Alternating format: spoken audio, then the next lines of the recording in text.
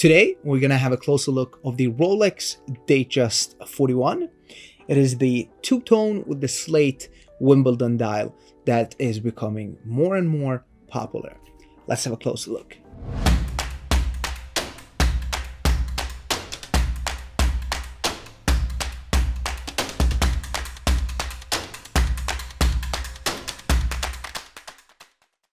Hey guys, and welcome back to the channel.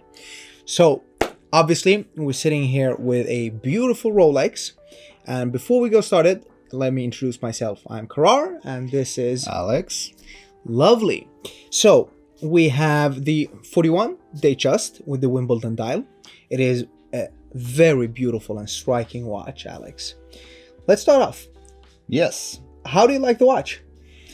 I mean, for a Datejust, I've been a Datejust fan for a long time. I prefer the 36mm versions, but since the introduction of the 41, I have to say they have a great combination between a sports watch and a dress watch. Yeah, exactly. Datejust were usually seen as the dress watch from Rolex, but lately with the upgraded or downgraded, depends on how you like it, but with the new case, when they changed it from Datejust 2 to Datejust 41, slimmed down the profile a little bit, slimmed down the case, I think this one is a little bit more all around. Yeah, I agree.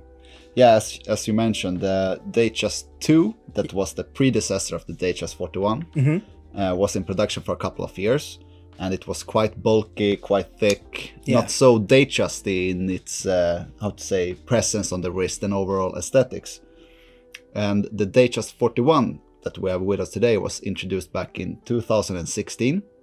And as you said, they slimmed down the case, they made the proportions look a lot better than, personally for my taste at least, than the Datejust 2.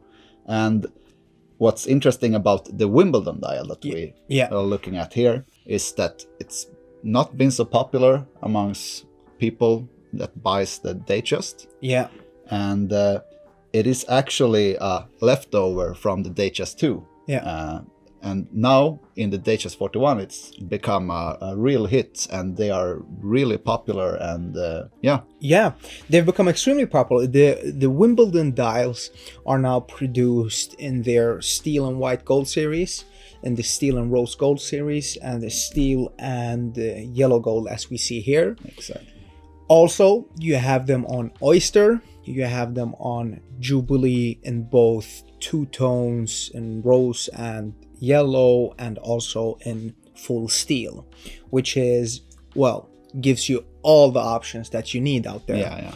And personally, I actually really like the one on the Oyster. It's a bit more sporty. Yeah.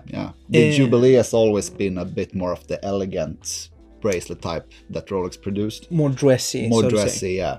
But yeah, I mean, some people say that you can't really have a fluted bezel Datejust and the Oyster bracelet because it's a disconnect. And I'm personally one of those guys. I prefer like a smooth bezel with the Oyster for an even more sporty look. But I mean, when you look at it, you can't really complain and say it's ugly per se. Yeah, no, I agree with you. Obviously, this one on the Jubilee, I'd say is slightly better looking, but in person I actually really like this one on the Oyster, because yeah, I mean, the Oyster on two-tone with the extra flare on the bezel, with the fluted bezel, it really gives off an elegant and sporty look, and it still has that shine that resembles a true Rolex, so to say. And that's a good thing that they did actually when they introduced the Datejust 41, that they brought back the Jubilee, since on the Datejust 2 there wasn't an option to have the Jubilee at all. So it only came like this, more or less. So that was very well received within the Rolex community and amongst watch enthusiasts, that they brought back the 41mm the Jubilee to the 41mm Datejust. Yeah, and also something very interesting is happening in the landscape with the Datejust 41 overall.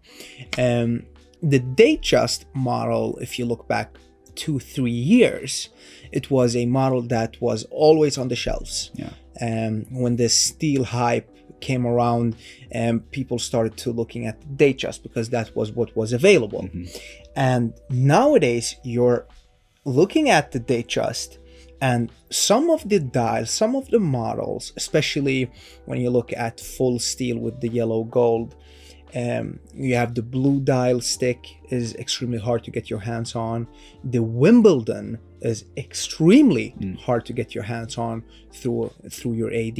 Its popularity has really gone up lately, and that is really interesting to see. And when you look at the Wimbledon die per se, it is trading with the steel version, it is trading above retail. That's a Datejust trading above retail. I'd never thought I'd say that. All right, but let's break down the dial a bit more, because what we are looking at here is a slate gray dial. Yes. With the sunburst effect. So we have Roman numerals everywhere on the dial except at 3, 9 and 12 o'clock. And the numerals are black, painted with green outlines and raised above the dial. So it gives you a bit of a three-dimensional effect. And one thing that people always comment about when they see a Datejust with Roman numerals is the 4 o'clock index. So it's 4 sticks. Yeah. And in Roman numerals, you write it like... You write it IV. IV, exactly. But that's called the watchmaker's... Yes. The watchmaker 4, so basically. It's for symmetry reasons. Yeah, it's for design purposes.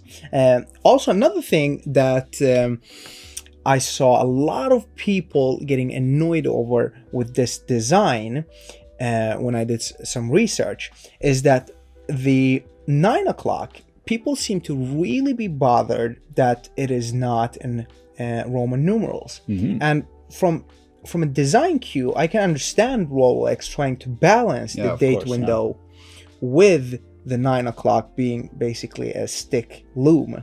So props to Rolex to even, go that extra length in their design thoughts. I think it's actually great, and it gives it the ultimate balance. And the Datejust 41, I just compared it to its predecessor, and this one is such an upgrade. Yeah, 100%. I mean, it's the same for the Day-Date 2 and the Day-Date 40. Exactly the same. They did the same revamp with the case, made it slimmer, more balanced and everything. So they took a huge leap forward in developing the new models compared to the Datejust 2 and the Day-Date 2. Yeah. So yeah, definitely a leap in the right direction. Yeah, this is the result when you basically hone your craft over so many years. That you start paying attention to these small little details. And yeah, but I believe that's one of the key factors to this model's popularity. It's that it's versatile. I mean, it's both sporty and dressy at the same time. The case dimensions and I mean overall slimness of the case, super comfortable to wear. And I mean you have 5,000 different options. Exactly. In different materials, different dials, etc. So, and up until now, for most of the models, it has been accessible. And priced pretty reasonably within the market if you compare it to other sports models within the Rolex catalog. Yeah, absolutely. And you're touching on the price segment there. So when you look at the pricing of the two-tone Rolex Datejust 41, the pricing is a little bit all over the place depending if you're looking in the European market or if you're looking outside of the European market. As you might know, in Europe we have something called VAT, which is a taxation of about 20-25% depending on which country. So in Europe, this watch is actually significantly higher in price than it is elsewhere in the world. I saw this in the US market, trading for around this exact model, so to say, trading around 12.5 to 13.5, while in the European market it is slightly higher and it's trading around 14.5, almost up to 15.5. And the official retail price, if you convert it to US dollars in Europe, is close to 16,000. And that is a little bit thanks to how the dollar is standing towards the euro and the rest of the currencies in Europe.